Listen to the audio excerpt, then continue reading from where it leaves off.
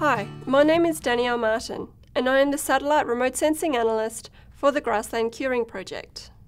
Grassland curing observations are collected by human observers and are also collected by satellite. Here is a satellite image taken when the grassland was partly cured. We are using data from a satellite called Terra, which is owned by NASA. The satellite passes over Victoria every 1 to 2 days, providing an image that covers the whole state. This satellite carries 5 instruments, which take images of the entire Earth's surface. The instruments operate 24/7 and collect observations which tell us about environmental changes such as ice surfaces, land surface temperatures, plant life and climate. To collect data on vegetation, we are using an instrument called MODIS, which is the most comprehensive sensor on board this satellite. The raw data from MODIS is received near Melbourne by the Bureau of Meteorology and processed using a supercomputer. The satellite makes an observation of grassland curing for every 500 by 500 metres square of land, the size of a satellite pixel. It would be impossible to collect this amount of information using people on the ground, as there would have to be at least 1 person for every 500 metres square across the state. Using the satellite data, we can then make a statewide map of curing. Let's take a look at how the satellite map is made.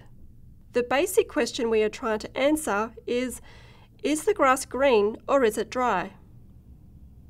The satellite observes the grass like we do. Sunlight reflected from the grass is observed by our eyes or by the lens of the MODIS sensor. Like the human brain, the satellite receiver compares the amount of living grass with the amount of dry grass. We can do this by analysing the light reflected off the grass. Living grass is more green, whereas dry grass is a lighter brown, as the signature of dry grass has a more even mix of red, green and blue wavelengths. At this point, humans and satellites start to think differently. Firstly, unlike the satellite, we can walk around in the grass receiving up-close information about height, brittleness and temperature.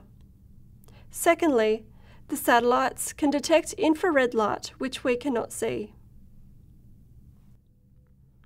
Looking at the infrared area of the graph, at wavelengths we cannot see, water in living grass absorbs some radiation in the mid-infrared range. Satellites can detect moisture content using these mid-infrared wavelengths because green grass absorbs more of this radiation.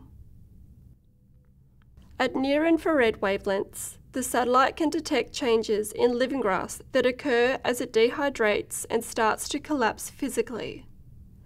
This signal from green grass is much stronger than the signal from dry grass at these wavelengths, and the satellite measures these changes. Weekly satellite data are used in this equation. The results are combined with weekly field observations to produce a map of grassland curing. The map helps fire and emergency agencies to determine whether to put personnel on standby, to issue public warnings, or to declare restrictions such as total fire ban days. For example, if there are 2 consecutive weeks of complete cloud cover, we cannot receive any useful information as the satellite cannot monitor the ground. Technical issues between the satellite and satellite receiver can also occur, which means we cannot rely solely on satellite data. Despite any technical issues which may occur, the MODIS instrument has been used successfully for many research projects since its launch in the year 1999 and is currently used operationally by fire agencies.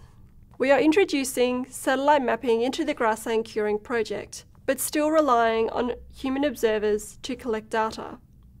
Thank you for watching the satellite video.